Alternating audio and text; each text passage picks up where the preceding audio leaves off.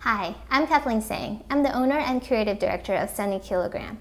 Microsoft Word isn't just a program for text. It also allows you to create shapes and other media.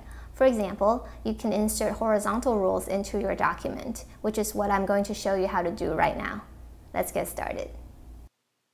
So open up your Word document for which you want to insert the horizontal rule, and I already have mine open, okay? And let's say that I want to insert a horizontal line in between these two lines, okay? So I'm just going to hit return so that I have a little space here for the rule to go. And I'm going to go up to the menu bar here and click on Format, okay? And then scroll down to Borders and Shading, all right? And then notice on the lower left-hand side here, we have a button for a horizontal line. This is exactly what we want. So let's go ahead and click on that.